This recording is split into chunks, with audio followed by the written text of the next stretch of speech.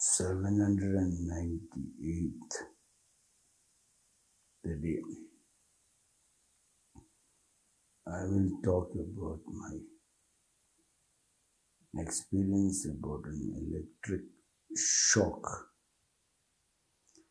because everybody should know the experience of what is happening. Yesterday, I was trying to put a plug and this right hand, I was hit by an electric shock. Oh, the shock traveled very fast. Almost I could feel death in front of me. It traveled into my body and entered into my head. And I screamed at the top of the voice and pulled out. And I fell down.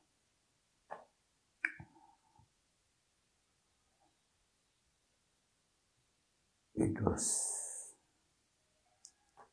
so terrible. After that, I find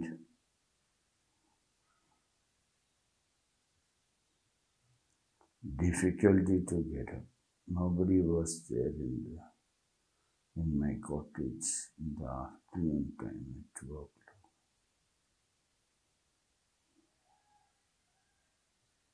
Then people came. Sandeep, our transport department, tried to lift me up because the fear was water was down on near the refrigerator and the plug was still lying down. So my fear was it might affect other people or that water will flow towards me for a second shock. So moving out of the target was very important. So I told them to remove me out of the target.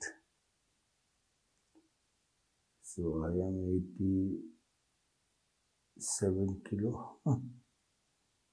and Sandeep tried to lift me. It was difficult. So he dumped me into the sofa.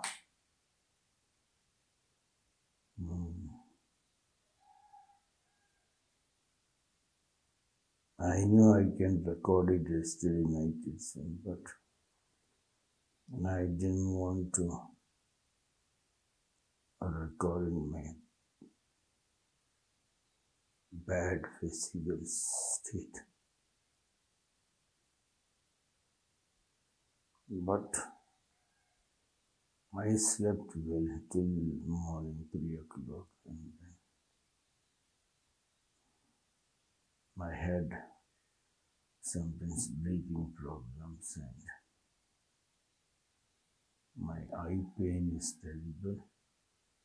My head is having giddiness kind of a feeling.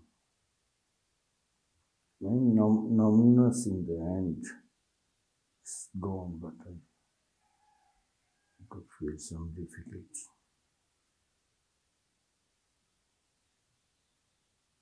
I had a good experience of an electric shock.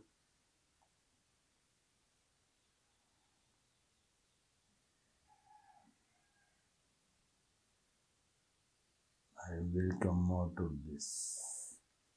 Always I come out of troubles.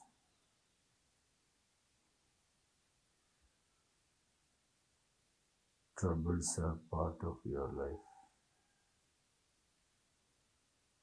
It is not disturbing as long as you understand troubles and try to be conscious of the troubles and be aware of the consequences consequences of troubles.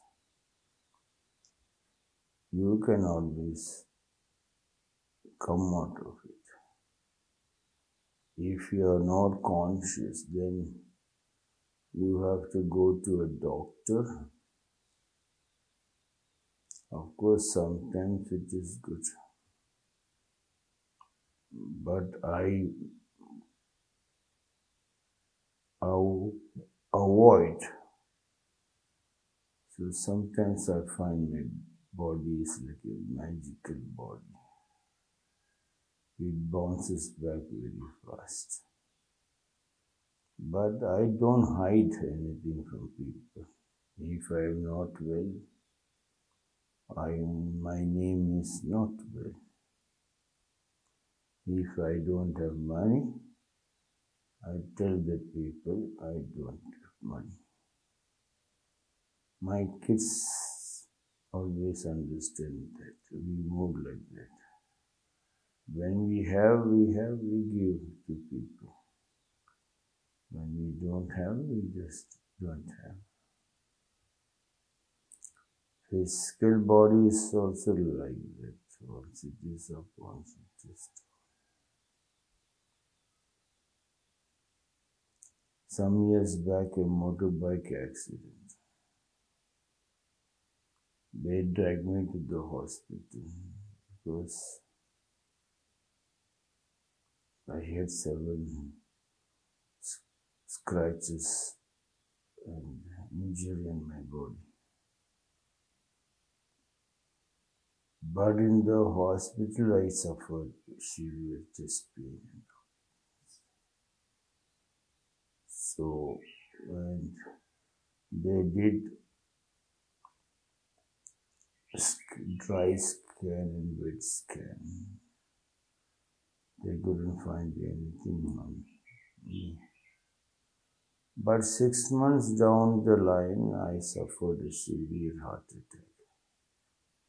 That is what I didn't understand. So this time they said, go to hospital. I said, my life is hospital. What difference does it make if I go to hospital? And people who goes to hospital. People who goes to hospital are people who are not conscious to understand the body's psychology. It's very psychological trick. I can psychologically trick my body to be weak or to be strong.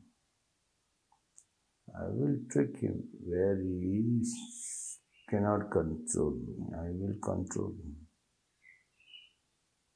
Body got a shock, so he is trying to be lazy, trying to tell certain nerves are affected and he cannot move. So what? I will tell him, but this is stupid idea. You must come out of that stupid idea.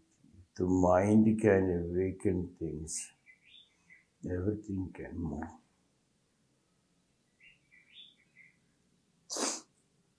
I thought of talking about Vedas today, but it's already time.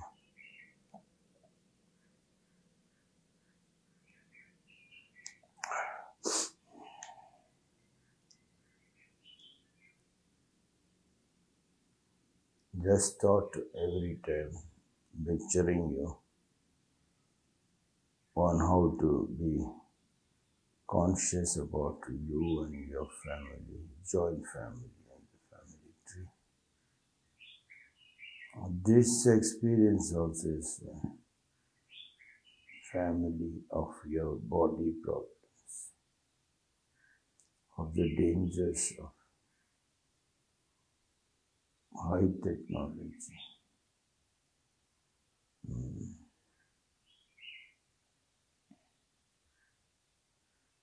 One plug was disconnected and I saw water leaking around the refrigerator.